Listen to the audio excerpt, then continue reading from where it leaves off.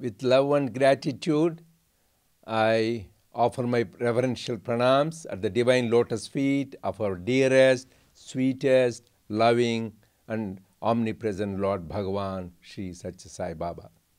Dear brothers and sisters, loving Sai Ram to all of you.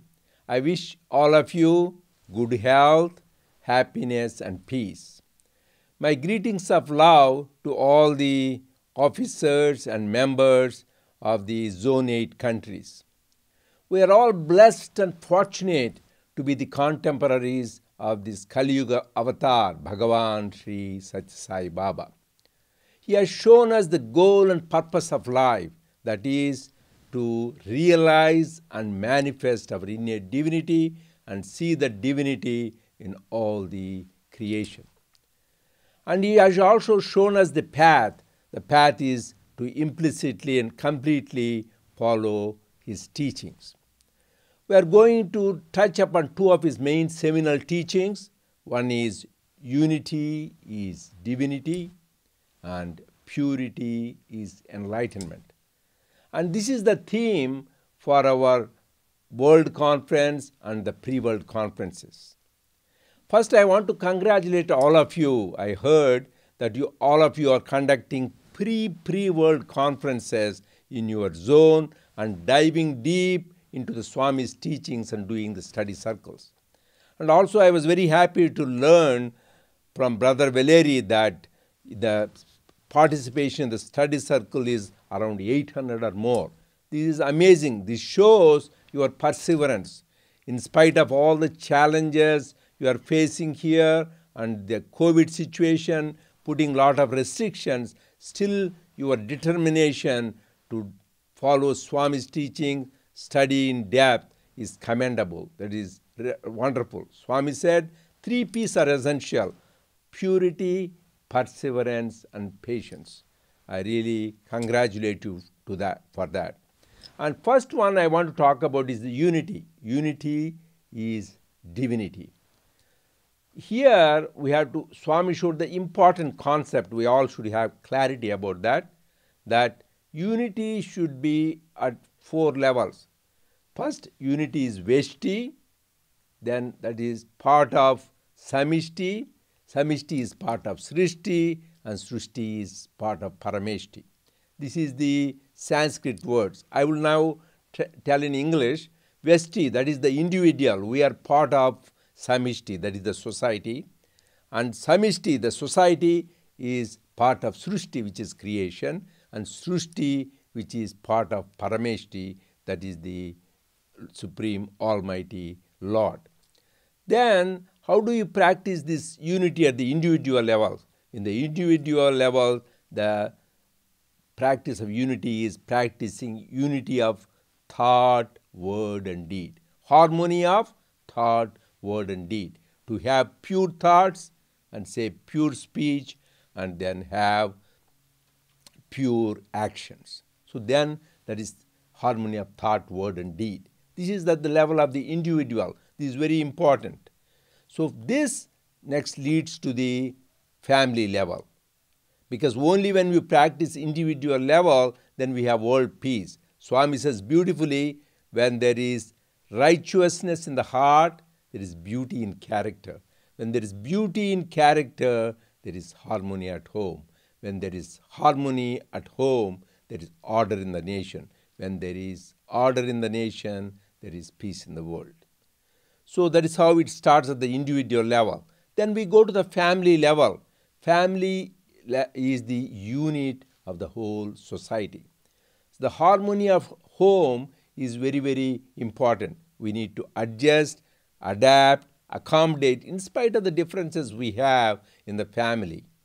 So this comes only after we have good understanding. So first we need to develop mutual respect and understanding among the family members. So this is based on the factor of love. Swami gives the beautiful example of family of Lord Shiva. You know, this is the divine family which lives in peace and harmony in spite of many differences. It is wonderful. You can all see that Shiva, his vehicle is the bull. and the vehicle of Mother Parvati is the lion. Both are not compatible. Similarly, Lord Shiva has snakes around his neck and his waist, but the vehicle of Lord Subramanya, his son, is a peacock. So peacock would attack the snakes. And similarly, the vehicle for Lord Ganesha is mouse. And mouse is worried with the snakes. Snake would like to attack the mice. So, and Lord Shiva himself, on his forehead you have got the fire. And then on his head, what do you have? Ganges, the water. Water and fire do not go together. So in spite of all these differences in the family and in the Lord Shiva himself, that is the most beautiful, exemplary first divine family showing peace and harmony. This is Swami is showing us example. There may be differences of opinion, differences of approach, but always see that unity and diversity. Next, in the same society level, next to the family comes the organization. In the organization, we are members of Satsai organization. Swami said 3 important requisites for a members of Satsai organization. Number 1, heart cool like moon, and mind pure like butter, and speech sweet like honey. This is what is needed to be the members of Satsai organization. Then there will be unity. Then we all belong to different faiths, different beliefs, different religions. Then how to have unity of faith and religions? Here Swami says, see the commonality of all religion, which is love and service. That is why Swami summarized beautifully. There is only one religion, religion of love. There is only one God is omnipresent. And there is only one language, language of the heart. If you practice this, then there will be harmony of religions. That is unity of faith. That is what is being practiced all over the world by the members of the Satsai organization. Next, we extend it to the society, the community level. So where we have members, we interact with members in work, in the community and society. So this is all part of the Vyashti. How do you do that? Remember, there is only one thing exists, that is the same divine Atma, which is pervading all. That is why Swami said, jewels are many, gold is one. Parts are many, clay is one. Nations are many, earth is one. So see that oneness in all, then we will be able to realize the divinity which is divine bliss. Next, from this Vyashti to Samishti we went, now go to Srishti. What is Srishti? Is creation, which is the nature. So always we have to remember, nature is the manifestation of God. No, nature itself is God. So every cell and every atom of the whole creation, whether it is plants, animals, mountains, lakes, everything is permeated by the divine. Everything is covered by the divine. So we need to see that and experience that. But how do you do that? By respecting nature, not abusing nature, not to have the polluting the nature. There is food, water, etc. So we need to have that. When we do the practice, the unity at all these levels, then we go to Parameshti, which is the Lord himself. And then you become completely focused on the Lord with one-pointed divine love, then we become one with the Lord. So the best ways to practice this unity, Swami says, is by practicing divine love, which is pure, selfless, and unconditional and eternal. So how do you do this divine love? Swami himself showed us by his example, because his love was his message. And he showed you can see the moon only through moonlight. Similarly, God, who is love, we can experience through love.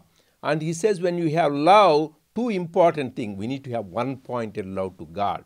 That means don't change from one guru to another guru. Just be focused on only one pointed. And we have guru and God in one. Bhagavan Sri Sathya Sai Baba. Just focus on that. Don't deviate. This one-pointedness is very, very important in divine love. And second important is love for love's sake. It is not a bargain. Just you love the Lord for the love's sake. We just heard of one great Sufi saint which she prays to the Lord. Lord, if I am praying you to avoid hell, please burn me in the hell. So if I want to avoid, I want to seek paradise, just take me not to paradise. But if I am praying you or loving you for love's sake, just let me be face to face with you and be one with you. That kind of passion and intense love for God is very, very important to realize this unity. Next, briefly, I will touch about purity, because purity, as Swami says, is enlightenment. The minute we are pure, that means we are enlightened. That is why Lord Jesus said, blessed are the pure in heart, for they shall see God. So all the spiritual practices we do, the bhajans, the service projects, the study circles, whatever practices we do, Swami says the purpose is to purify our heart. Then we will see the reflection of the divine. What is this purity? Swami talks about this purity. There is external purity, internal purity. The external purity refers to the purity of the environment where we live, the home or the place where we live. So it should be clean, no dirt, and it should be clean. Second thing is, even the place should be surrounded where you are staying, all the divine pictures of the God, saints should be there. That will inspire you. Also, you should have the books which are sacred books. All these have effective vibrations. So external purity refers to the place, environment where we live. Have nice plants around, something which is uplifting to make you easily in tune with God. Next is, in the external purity, purity of the body, which Swami says always try to keep your body clean. So because Swami says cleanliness is next to godliness. Then purity of the food is very important. The essence of the food makes our mind. So having sattvic food is very, very important for the spiritual seeker. What is sattvic food? So Swami has talked about vegetarian food, particularly vegetarian food, and how the food is obtained is also very important. And also Swami says whenever you are not sure how the food is obtained or how cooked, the important thing is offer the food prayer. Brahmarpanam we say, and identify the food is God, the one who is eating is God, and the essence of food is also God. Then that becomes really a sattvic food. Then it gets pure. All the impurities are gone when we offer the food prayer. So the food is very, very important, also element for the purity. Next is the purity of the speech. These are all external level. That means when we speak, first we should remember, are we speaking truthfully? And is this speech is soft? Is it sweet? Is it going to help somebody? So then only we should speak, because speech is very powerful. But if you don't able to do this, Swami says silence is best. Silence is the language of the spiritual seeker. And also he said, only in the depth of silence the voice of God can be heard. So these are the things we can watch the purity at the external level, the environment, the body, and also the speech and the food.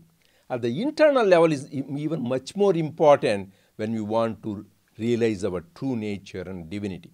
The purity of the inner instruments, inner senses, and also the mind, the heart, this should be very pure. So what are the great obstacles? We call that 6 enemies. Get rid of those 6 enemies.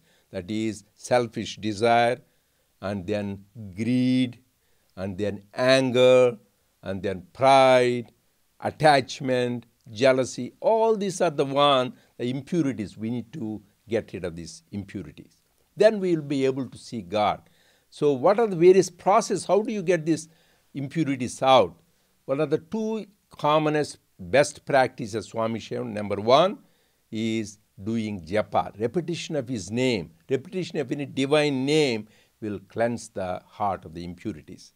Second is meditation, contemplation, like we talked about meditation, Jyoti meditation, focusing on the light, spreading the light to all people in the family, friends, and the whole creation.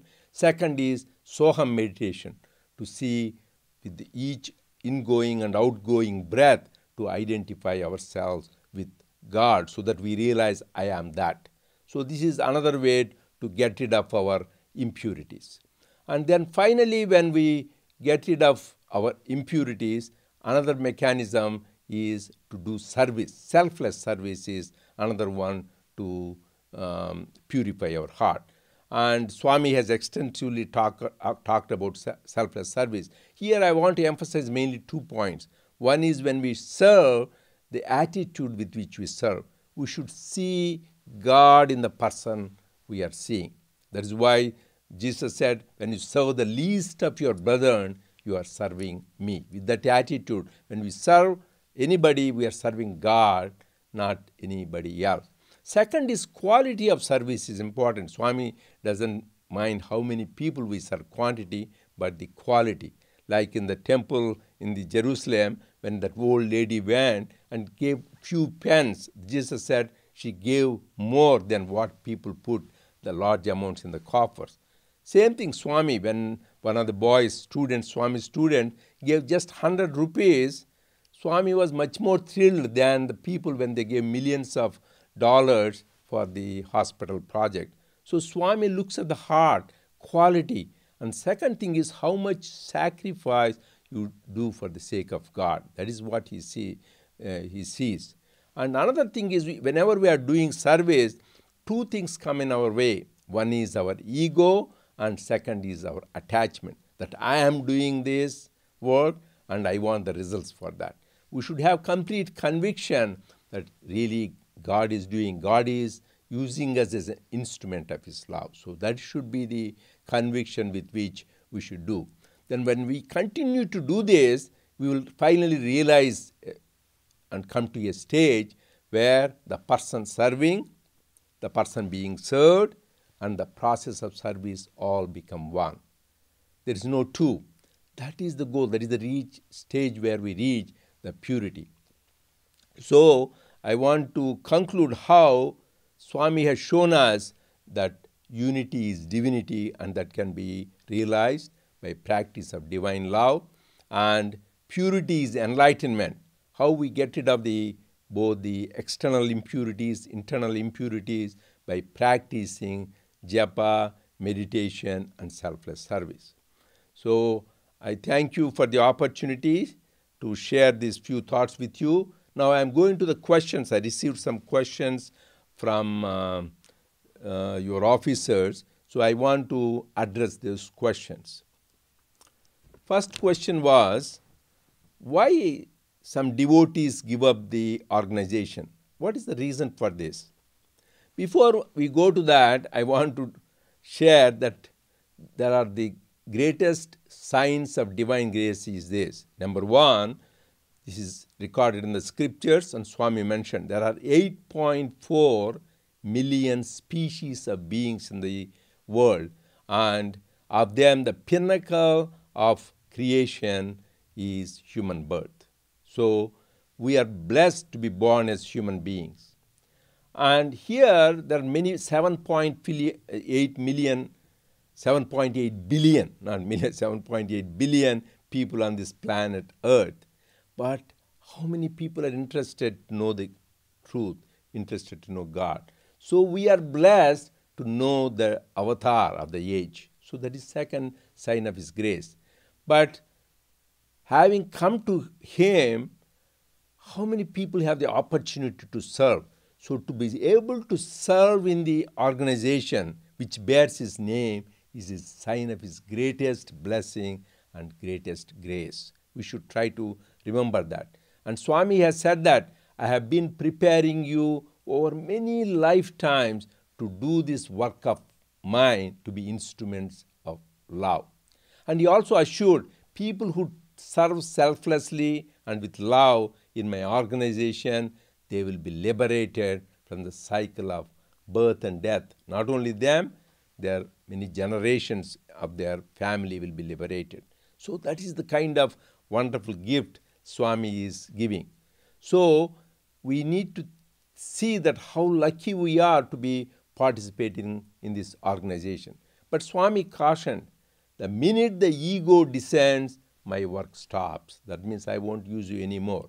So then the reason why people leave the organization is because the ego descends. Because ego is the greatest obstacle. So we should always pray to the Lord, Swami, let me serve in the organization till my last breath. Swami says you should consider such an organization as your life breath. And he also said many times in the discourse, people who leave the organization are the most unfortunate. That is there because of their bad karma. And also at one time in a discourse, Swami cautioned that he will separate the wheat from the chaff. That means people who have superficial faith and not have a real pure love, they will be separated. So, but we should also have that tenacity and that steadfast faith to hold on to him. That is what it is. So, why that is the reason people leave the organization. And second question was, could you please share with us one of your beautiful personal experiences with Swami? First, I would like to share which happened when Swami was in the physical form, and second, which he after his Mahasamadhi.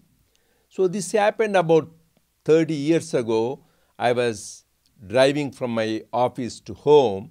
On my way home, which is only about 5 minutes, suddenly I was hit with a huge truck, 18-wheeler truck. It is like almost like a bomb explosion. I didn't know what, for a minute I didn't know what is happening. And finally the police came, and then I was not seriously hurt, but I was not taken to the hospital, but I had a lot of pain and neck injury and some thing for a while. But finally, without any major problems, I completely recovered. So when I went to see Swami after a few months to Prashanti Nilayam, I expressed gratitude to Swami for saving my life. Swami, you really saved my life, because right after, during that accident time, I didn't think about Swami. But right after, within few minutes, thank you, Swami, I said, Om Sri Sai Ram. But Swami, he is omnipresent, omnipotent, omniscient. He said, yes, during the accident, you didn't think about me, but still I saved you. So you say that, so he is with us wherever we are. He says inside us, outside us, whether we are thinking about him or not, he is always protecting us like the eyelid protects the eye. So there are many instances how he took care of me, my wife, my children, my mother, father. You can go on. There are many, many experiences where Swami was guiding us, guarding us, protecting us, showering love of infinite mothers. But when Swami left his form on April 24, 2011, we were all very sad, shocked, because we loved that beautiful form and sweet name and his wonderful nectarine leelas. When he left, it was like a shock. So, but Swami showed us he never left us. He was with us, he is with us, he will be with us forever as our eternal companion. So he showed me by a personal experience. So I was with Swami during the last days, able to serve Swami when he was in the hospital in the month of April. So after Swami left his body, so till the various ceremonies are over, I was there. Then I had to come back to USA to go back to my practice. The day I wanted to leave, I had such an intense pain that I could not sit, I could not stand, I could not lie down. I thought I'm going to die, and I thought I have a major medical emergency like a heart attack or a burst blood vessels. So I was going on praying, and my wife and my family was praying, and by morning, most of the pain subsided. So I went to the Swami's hospital, super specialty hospital, had a checkup, and found that my blood test showed my liver tests were very, very bad, very abnormal. normal should be like 40 or 50. It was about 20 to 30 times as much. The blood enzymes, liver enzymes were high. And my x-rays, the ultrasound of my abdomen showed there was stones in my gallbladder. So I had an acute gallbladder attack. The usual treatment for that is surgery. That is what all the doctors recommended, and my family full of doctors recommended. But I was saying that Swami is my physician, he is the surgeon of surgeons, he will take care. So finally, with that faith in Swami that he will take care, I came back to USA, where the journey is about 22 to 24 hours, and the family was concerned something happens on the plane, what will happen? By Swami's grace, nothing happened. And when I came back and I have it checked, because I didn't have any more pain for all the time, and then I had a checkup done where it showed the gallbladder x-rays did not show any more stones, and the blood test showed the liver enzymes were normal. This shows how Swami takes care of us. There are many, many instances. Even after Swami left the body, I had many experiences during my travel around how Swami continues to take care of us. So we should always have the conviction that Swami has never gone anywhere. He is with us, and we should have that absolute faith and just hold on to him, and he will take across. That is the answer to the second question. Third question is, because of the coronavirus outbreak, many devotees faced many challenges. What is the spiritual sense of this situation? What is the main lesson we should learn from this situation? It is very important, very practical question. Yes, this COVID-19 is a pandemic and it is a public health emergency. About more than 180 countries around the world are affected. It is not only affecting the physical health of the people, but it is having really paralysis of the economic situation in many countries, and also the educational challenges are happening, and people are also losing jobs, a lot of emotional disturbances at the family level, at the individual level. Yes, these are all challenges. But here, we need to do the best we can. We need to, as Swami says, life is a challenge and face it. Life is a challenge, meet it. So we need to meet this challenge which God has provided. Because how do you face it? With courage and strength that we have Swami with us. That is the advantage we have. We have the greatest pillar to lean on, which is Bhagavan Sri Satya Sai Baba. So here, if you are really a spiritual seeker, first you need to follow the law of the land. Take care of your normal health precautions, whatever the advisory you are getting from the local government and the health authorities we need to face, and also try to adjust and accommodate with your family under the work situation. So accept whatever God has given as a sign of His grace. Because as spiritual seeker, we should have belief. Whatever happens, it is like a mantra for me. Whatever happens, happens by God's will, and this is for my good. Whatever happens, happens by God's will, this is for my good. Because even a blade of grass won't move without His will. That is what the scriptures say.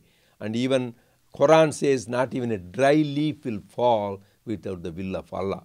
And what did Jesus say? Not a hair would turn black to white without the will of the Lord. So everything is the will of the Lord. So if we really love the Lord, not only we should accept whatever happens, the real test of a spiritual seeker is joyful acceptance. Lord, I love you for what you have given. So everything, there is a beautiful bhajan, everything is the sign of His grace.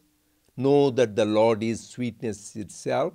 Everything is the sign of His grace. So we should consider everything as prasadam. So whenever you get prasadam, anywhere in Prashant Nilayam in the center, whatever we get, we accept it with love and gratitude. So we should accept every situation. So this is a test. Swami says when you get a test, it is His taste. And when you pass the test, then it makes you stronger. like we do exercise, physical exercise, giving pain. After that, what happens? You get physically stronger. Same thing, these challenges, these difficulties give us spiritual strength so that ultimately we will develop that stage of equanimity. First, you will develop forbearance. You take anything as with challenges with fortitude, forbearance, and finally you develop the state of equanimity. So this is about the coronavirus question. The fourth question is, there is a lot of information about Prema Sai's birth in the internet. Is there any official information proving it? So, Swami has declared in his discourses, this is a triple incarnation. First is Shirdi Sai, who is the avatar of Lord Shiva, and then Patti Sai, this is Bhagavan Sri Sathya Sai Baba, who is Shiva Shakti, and then next incarnation is Prem Sai, which is embodiment of only Shakti. And Swami said in his Shirdi avatar, where he left his body on October 15th, 1918, I will come back after 8 years. He declared it. So he came back in 1926, November 23rd. And also in this avatar, he said he will come as Prem Sai, but he did not tell when. So people are making many guessworks. There is no official stand for the organization, or even Swami never told when he is coming back. So when we are supposed to know, we will know. But let me tell you, the real Prema Sai right now, we have Swami himself. What is Prema Sai? Prema is love, Sai. Our Sai is full of love. He is an embodiment of love. He is an incarnation of love. His whole life, his message, his work, everything is filled with love. Why do you need to go anywhere else other than Swami? Here I want to tell a nice anecdote which happened. This happened more than 20 years ago. I was with Swami in his house, and I was alone with Swami. He was feeding me, blessing me. I had a wonderful, blissful experience. I was so happy. I said, Swami, let this continue. Then Swami was smiling. Then I mentioned, Swami, I want to come back when you come as Prem Sai. Then Swami became stern. He says, why do you want to come back? You have received so much of my love. Because Swami has showered so much love on all of us. He says, you should have a resolve. This should be my last birth. I don't want to come back, because having experienced the highest is divine love. So he is the Prema Sai. We should not even waste our energy. Our energies, our time, talent should be focused only on this Sai, who is for us, he is the Prema Sai. So if you are destined to know the one who is going to come, we don't know. But let me, friends, caution you, there are so many people taking advantage of this and proclaiming themselves as Prema Sai in different parts of the world and different parts of India. So they are taking advantage of the innocent devotees. For us, we have Swami, who is embodiment of love. Just only one thing, repeat his name and dive deep into his teachings. And we are so fortunate, he has given more than 1,500 discourses, which are all recorded. We have them available in audio and video. And he has written 16 Vahinis, which are full of nectar, which are full of sweetness and amrita. So just let us take advantage of this. Live in the present, who is, as Swami said, God is omnipresent, rather than going into these imaginary things. So that is the answer to your question. So please, for us, the Prema Sai is Bhagavan Sri Sathya Sai Baba. And the last question, how to develop surrender to God and have complete faith and trust in Him. This is very, very important part of all spiritual practices. Number one, faith. Swami says faith should be our life breath. The one without faith is equivalent to person without life. So faith is important. That's why Jesus said, mustard seed of faith can move mountains. So the whole spiritual journey, Lord Krishna says, at one shore of the journey is Samshayatma vinashyati. The one with doubts will perish. In the river of life we cross, on the next bank of the river is Shraddhavan labhate jnanam. The one with faith will attain enlightenment. So whole our spiritual journey is get out of the doubt to have the absolute faith. The absolute we have faith in the Lord, then we are enlightened. That is the journey we need to have, that thing, absolute faith. That is why Swami said, to have communion with God, there are two things important, faith and love. He gave an example. You want to write letter to somebody, an envelope, what do you need? Address and the stamp. So if you write the address without stamp, it won't go anywhere, it will come back. If you have the stamp without address, it will go to the dead letter box. So you need both stamp and the address. Similarly, we need both faith and love. Here I will give you an instance how we should have absolute faith. Faith in what? Number one, faith in God. Faith that Swami gave us. He is our Lord and He is our God, and we will love Him and serve Him to the last breath. So you should have faith is God. No more going back and forth. Second, we should have faith in His words. Faith in His words. His words are the scriptures. So we should have absolute faith. Every word He says is like a mantra. We should dive deep and completely have faith.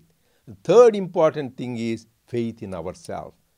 Who is ourselves? Not little self, the real self, which is Atma. So we should have faith in God, faith in the scriptures, faith in ourselves. So there are people who have that absolute faith, no questioning what Swami's word. I will share with you two instances. One is Swami shared. Some of you might have heard this story, but it's worthwhile again hearing about it.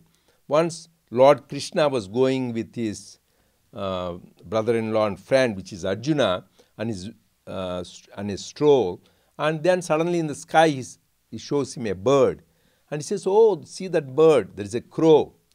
Arjuna says, "Yes." Afterwards, say, "No, it is a parrot."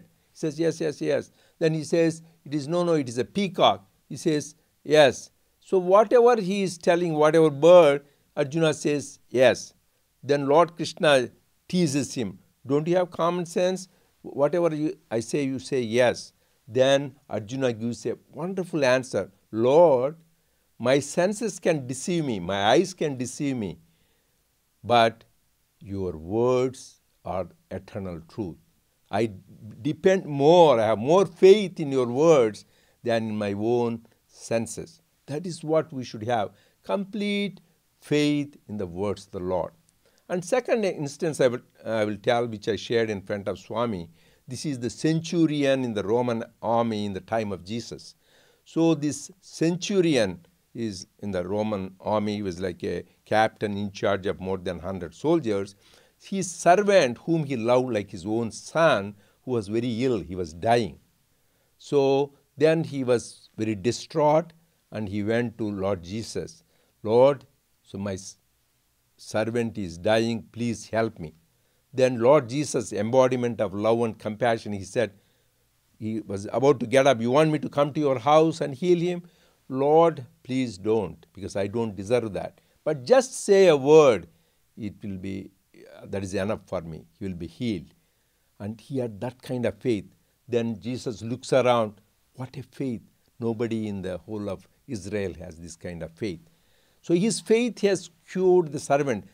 He was about to turn back to go to the home, then people came running to him. "Oh, this servant is all healed." See the power of faith. That kind of faith we should have, absolute faith in Swami, his words, and in our Atma, Supreme Self. Second, come to the surrender. Surrender is the last word in spiritual life. Surrender is equal to jnana, where surrender means you don't exist. Not me, thou will be thine will be thine. Completely surrendered to his will. That is absolute surrender. Swami gave the example, how the example is like a kitten and the cat. Like the small kitten, when the cat takes the kitten, it keeps in the mouth and puts it different places. What all the kitten does is meow, meow, meow, that's all. It doesn't say anything. It is happy wherever the mother cat puts it there. Similarly, in life, we should completely, Lord, wherever you keep me, I am happy. So this is because you are the one who is running the show. It is nothing mine. So you should have that complete faith that everything is Him. And there are many examples. Swami talked about complete surrender, like Lakshmana in Ramayana. Swami talks about this. He was going with Lord Rama in the forest, and he had to put a little hut in the forest. So then Lakshmana asks Lord Rama, where should I keep? Then he says, put it wherever you want. Then Lakshmana falls at the feet of Lord Rama, cries, what did I do wrong? Because he felt that he doesn't have his will of his own. So Lord Rama wanted to show that how this man completely surrendered to Lord Rama, not to have will of his own. That is what we all have to say. We do the best. It doesn't mean no effort. We do the best effort we can, but finally surrender, Lord, your will be done, not mine. That is beautifully said in Sanskrit, Naham Naham Tuhu Tuhu. Lord, I am nothing, only you exist. So this is very important but not easy, because when you completely surrender to the Lord, two important things come. That is the test for yourself, if I surrender to the Lord or not. That means you don't have any major likes and dislikes, because these are the two planets which bother us. We have some strong likes and dislikes. You are always maintain that stage of equanimity. You are always equal-minded. And so that is the sign that we have surrendered. And second thing is peace. As Lord Jesus said, peace that passeth understanding. That is why Swami's Nilayam is called Prashant Nilayam, abode of supreme peace, where you will have that absolute peace. And Swami says each one of us have the Prashant Nilayam with ourselves, in our own country, in our own home, and in our own heart. That comes from complete and absolute surrender. So I hope I answered all your questions, and thanks for this opportunity to share Swami's love and message with all of you. I pray to our Lord Sai to shower his choicest blessings on all of us. Sai Ram.